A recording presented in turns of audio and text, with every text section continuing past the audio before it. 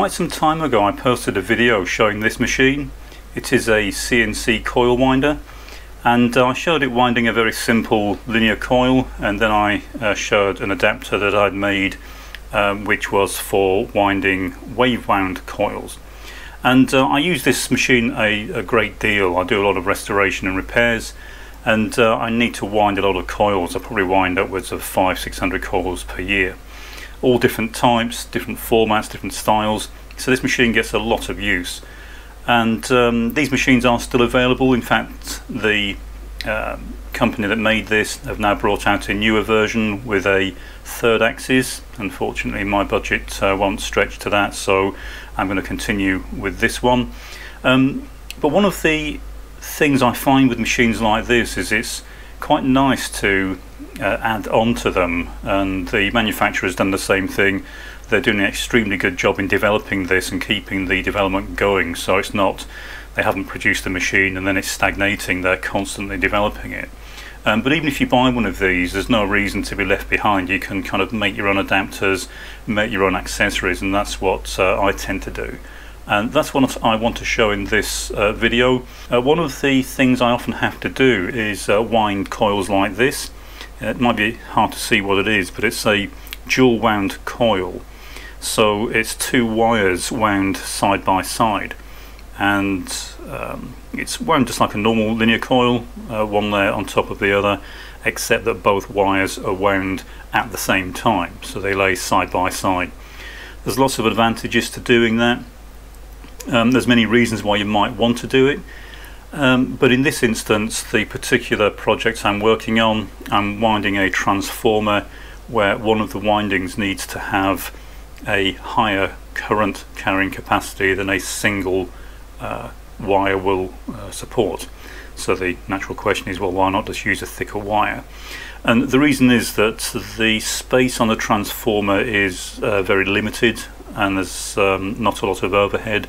So going to a thicker wire, bearing in mind that the coil only needs to have a single layer if it's wound like this, means that the winding will only be about half the thickness, but it will have twice the current carrying capacity.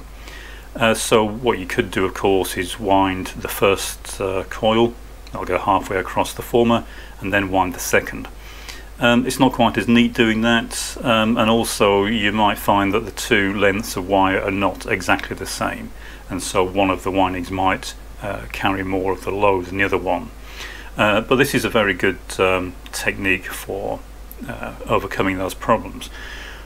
The problem, of course, is actually how to go about doing that on a machine like this.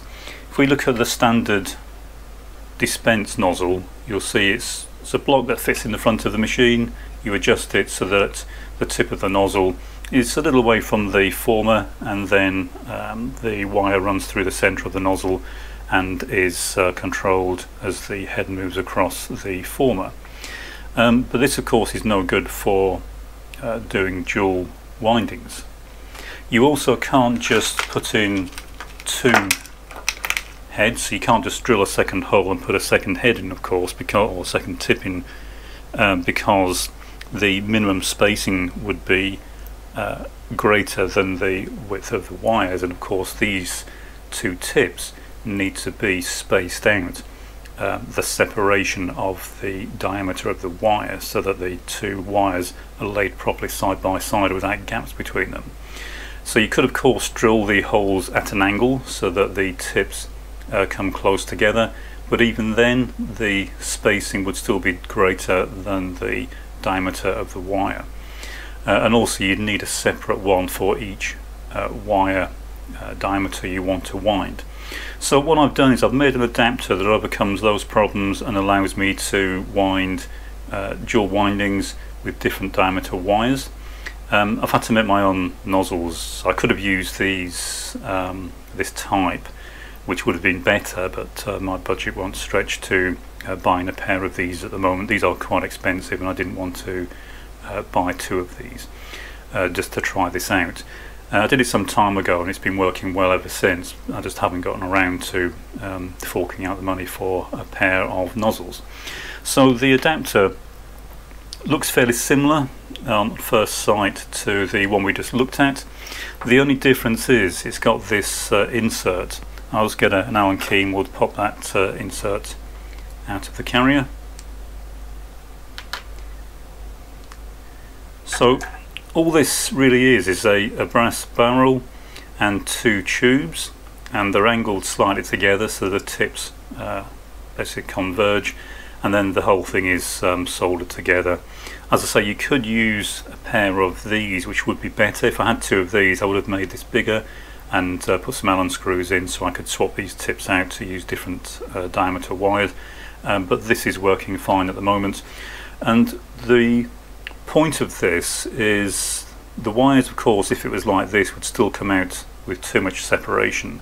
But if you rotate this, which you can do by rotating it within the support, so it goes into this hole, you've got this Allen set screw on top, and you can rotate the angle of these two nozzles, so that if you imagine looking from the top, if you have them completely sideways, the separation is about 1.8 millimeters. But if you rotate them completely vertical, the separation is of course 0, and everything in between is adjustable, so you can adjust it from 0 separation up to 1.8 millimeters, and then these are lined with PTFE tube.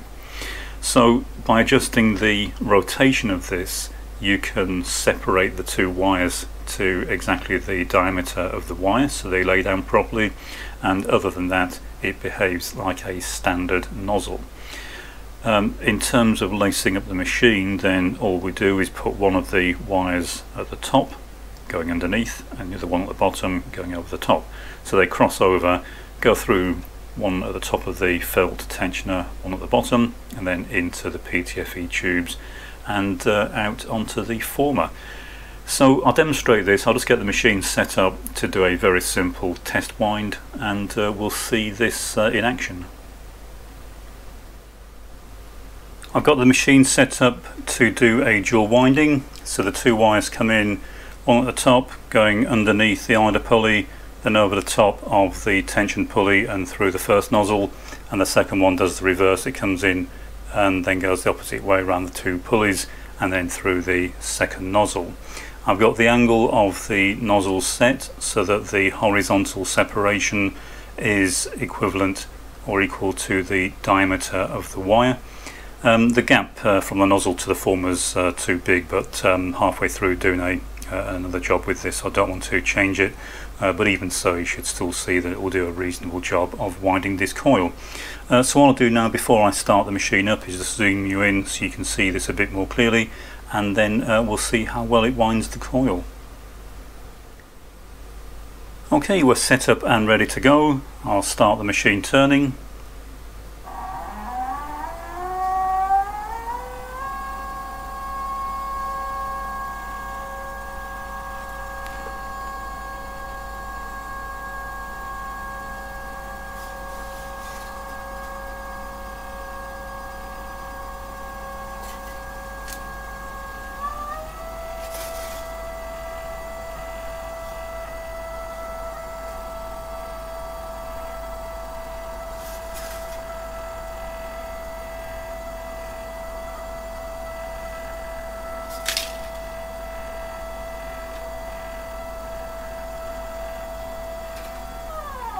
Okay, and as you can see, it makes a very nice job of winding the coil, and as long as you have the angle of the two nozzles set to match the diameter of the wire, it makes extremely nice jobs of winding these coils.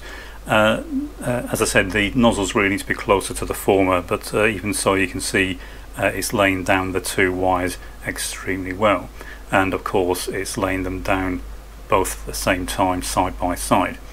And when it comes to reverse, it works fine, because of course the one that is furthest to the left is already furthest to the left, so it tends to reverse half a turn before the second one, and then it just goes back the other way and lays them down quite nicely going back the other way. So this is well worth making. It's very useful if you need to do this sort of thing. It would be nice to make another one of these using the proper nozzles, and as soon as my budget will stretch to buying a couple, I'll make another one of these and show you how it looks with a couple of the proper nozzles. But even with these, with PTFE lining in here, the PTFE lining lasts quite a long time. It doesn't last as long as the proper nozzles, but I'm getting probably 40 or 50 coils out of each lining, and then you can just pull it out and push a new one in. And so far I've done probably 300, 400 coils with this adapter, and it's worked extremely well every time. It works fine with anything up to about 0.6 or 0.7 millimeter wire. Beyond that you would need to make these stiffer because they do flex slightly with very thick wire, but something like this 0.4, 0.5 millimeter, and it works extremely nicely.